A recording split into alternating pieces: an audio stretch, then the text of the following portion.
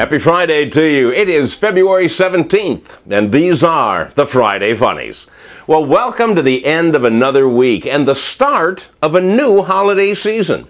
The season kicked off on Tuesday when we celebrated Valentine's Day, which for guys is like walking across a giant minefield.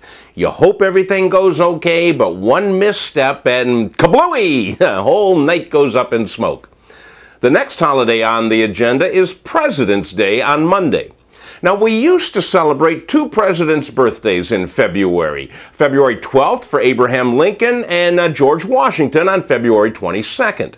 Now we celebrate all of the presidents' birthdays at one time by putting mattresses on sale.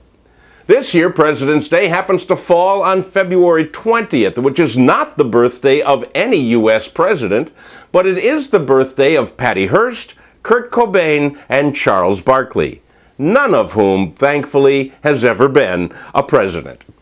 That brings us to Tuesday. Tuesday's known as Fat Tuesday, Shrove Tuesday, and Mardi Gras Day. It's the day before Ash Wednesday, and it's dedicated to overindulgence.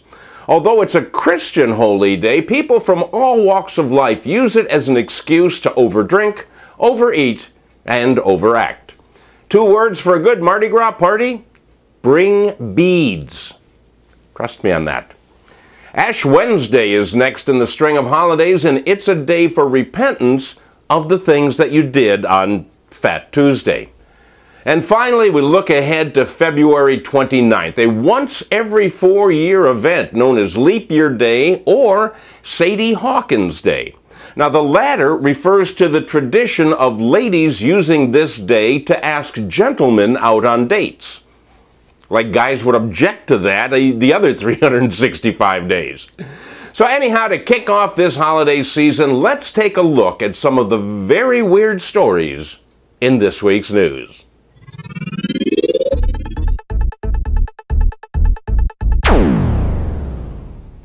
The Las Vegas location of a restaurant named the Heart Attack Grill specializes in a 6,000-calorie triple bypass burger and flatline fries cooked in pure lard.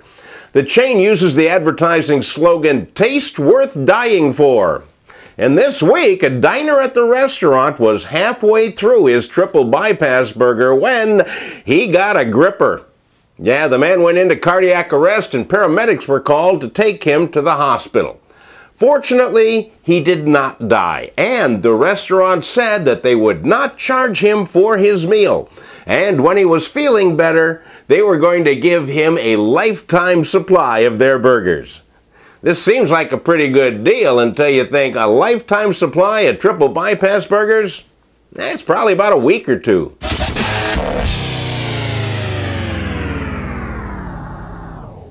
Well, he's not really the restaurant spokesman, but he would make a good one.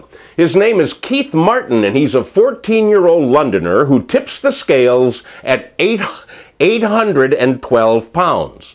And at that weight, he doesn't exactly tip the scales as much as he breaks them. But Keith is on track to become the world's fattest man. He's going for the record, so his training table diet includes 8 hot dogs for breakfast, 16 sausages and chips for dinner, and a crate of candy cakes and biscuits for lunch. He's trying to take the title from Manuel Uribe, who lives in Mexico and currently weighs 917 pounds. Now, these two guys, even though they live on opposite sides of the world, must have a lot in common. And I think, maybe they should just call each other to chew the fat.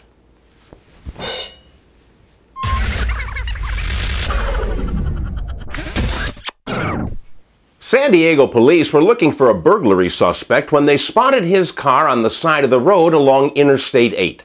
The officers called the California Highway Patrol for backup, and soon the interstate was shut down while officers took positions around the vehicle with their guns drawn. Now, after 2 hours of receiving no response to their request to come out with your hands up, little special effects there. Anyhow, they charged the vehicle, broke the driver's side windows, opened the doors, and then discovered the reason that the driver did not respond to them. It wasn't there.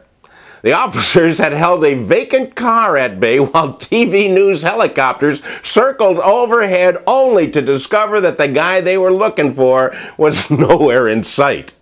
They arrested the car and took it into custody, but they're still looking for the driver, whom they said might be on foot. A keen sense of the obvious to serve and protect. Hey, that's it for this week's Funnies. Please pass them along to others so that everybody can get a good laugh. 'Cause I tell you